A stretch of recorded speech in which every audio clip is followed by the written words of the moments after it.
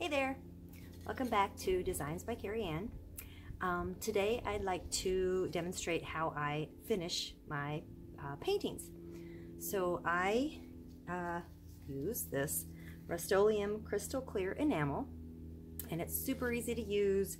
It's relatively inexpensive. I think this is maybe $7 at Home Depot, and you can cover, I don't know, maybe a dozen paintings with it. So it's economical and really easy to use. So before I coat my paintings, I like to sign them. So I just sign down in the corner, and I just use a Sharpie. It seems to work pretty well. It seems to hold very well.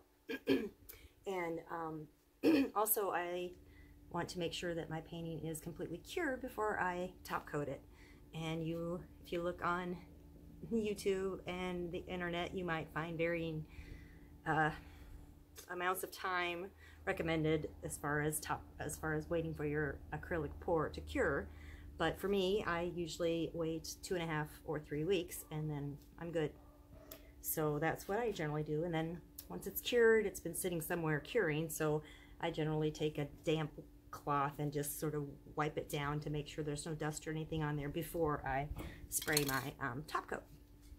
So I like to do 3 coats of the Rust-Oleum, and they recommend about 30 minutes in between each coat to let it dry, so that's what I do. And today I'm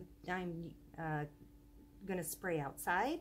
I had been spraying in my basement studio in my house, but that was becoming a problem because the fumes were running all through the house, and yeah, that's not very healthy. Even with using a mask, I still was affected by the fumes. So I decided to try it outside. So what I've done is I just have a ladder, and I'm going to move the camera a little bit. I have down here an old styrofoam cooler that we had around, and all I'm simply going to do is lay the painting on top of there and start spraying. So of course you have to shake this guy up a while. I think it recommends about a minute to shake it up.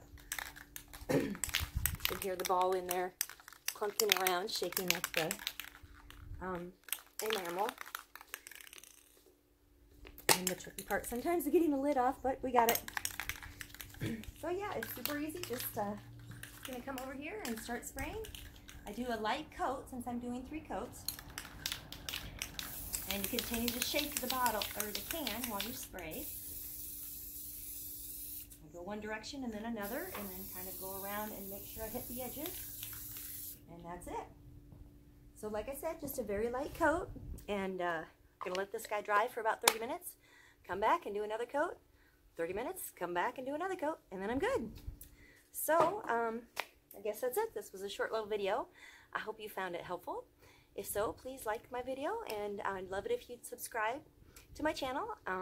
Otherwise, thanks for watching, and take care. Bye-bye.